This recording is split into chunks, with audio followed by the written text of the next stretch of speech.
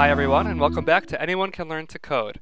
In this screencast, we'll actually be creating and running our first Ruby program. To do so, we'll need to use two tools, a text editor and the terminal. We use the text editor to write our Ruby code, and use the terminal to actually run the Ruby code. I talk a bit about text editors in the show notes below this screencast, and I covered the terminal basics in Screencast 5. Let's first go to our terminal, and I'm actually going to create a new directory in which we're going to save our new Ruby projects. I'm going to call this Ruby Projects, appropriately enough. And now that we have this directory ready, I'm going to switch to the text editor. And even before I'm going to write any Ruby code, I'm going to save the file to the appropriate directory. So I'm going to save it to my Ruby Projects folder that I have right here. And I'm going to name the file example. And in order to indicate that it's a Ruby program, you have to end the file name with .rb. And this way, we can actually run the program.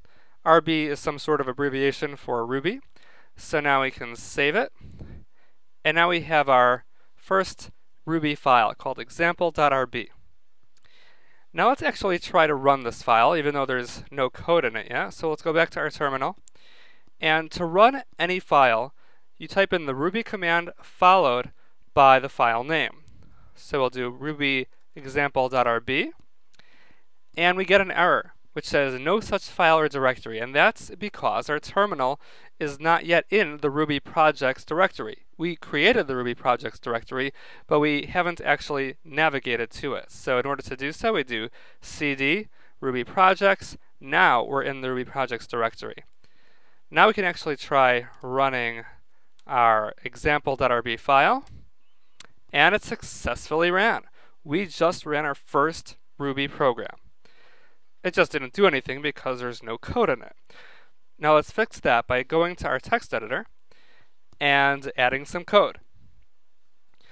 But first we're going to introduce a brand new Ruby command, the puts command or puts command, which takes a string and actually spits it out into the terminal window. So we have to do puts followed by a string.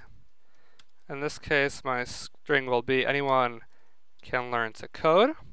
We will save the file, go back to the terminal, run ruby example.rb again. Boom. It printed out to the terminal window, anyone can learn to code. But Uncle Jay! Yes, monkey? That's a very basic program that barely does anything! Well, we're starting with something basic because we're just starting out. Eventually, we'll learn how to write complete programs. Awesome! Now we have our first functioning Ruby program. Let's take what we've learned about variables so far to make our example program slightly more complex. Let's do, instead of puts anyone can learn to code, we will do x equals anyone can learn to code, which if you'll recall, takes this string of anyone can learn to code and stores it inside the variable x. And now let's do a second line which says puts x. So now we've got a slightly more complicated two-line program. Go back to the terminal, run ruby example.rb, and it does the exact same thing. But we demonstrated the use of variables in our Ruby program. Now let's introduce one more Ruby concept, and that is sort of the converse to the puts command, which is the gets command, spelled G-E-T-S. The gets command waits for the user to type something in, and then stores what the user typed in as a string inside a variable. Here's how you would use the gets command in action. Let us first delete these first two lines. We're not going to be using them anymore. And we will say puts, please type something and then press enter. So as we know, that will print that string to the terminal window. Now let's do x equals gets. And what that does is says, let's wait for the user to type something in the terminal window, and we're going to take that string and store it inside the variable x. And on our third line, we'll say put you typed in X. And here we're using the concept of concatenation to take what the user typed in and add it to the string containing the words you typed in. Let us save this program, go back to the terminal, run it. Here it says, please type something and then press enter. So I will. I'll type in something. And it says, you typed in something. Oh, Uncle Jay! Okay, this isn't some kids show that you can just pop up on. And why do you call me uncle? Stop calling me uncle. Oh, well, a monkey called you uncle. Well, that's because I thought maybe I misheard him. But yeah, enough of this. All right. Okay, now let's build something that is even more interesting. This will be a new program which we'll call Reversify. Let's go back to our text editor.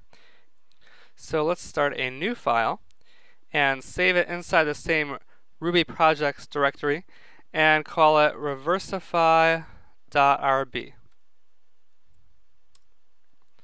Okay, and let's start it with putting a string to the terminal window, which will say, welcome to Reversify. Please enter the string you'd like us to reverse. And what this program is going to do is going to ask the user to type in a string, and then it will print the reverse version of that string back into the terminal window. So it will start with this welcome message, and then we will do x equals gets. So we're going to wait for the user's input, and we'll store it inside the variable x. And then we will do puts the reverse is,